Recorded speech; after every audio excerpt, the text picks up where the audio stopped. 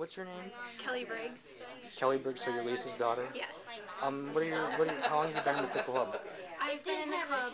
This will be my 6th year. What? This will be my 6th year. And how did you personally hear of the club? Well, I wanted to be in a sewing club, and my mom just found out about it. Found the club, and I just joined it. And now, what about?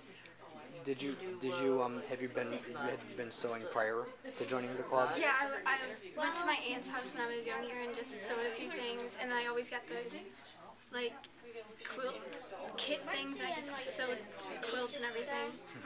What about, just the last thing, what are your thoughts on doing this, giving these bags to the community, these seniors, that they appreciate it? What are your thoughts about reaching out and doing this? I think it's a really good thing.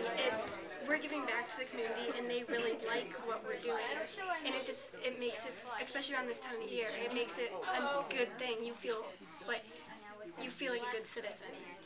Wow.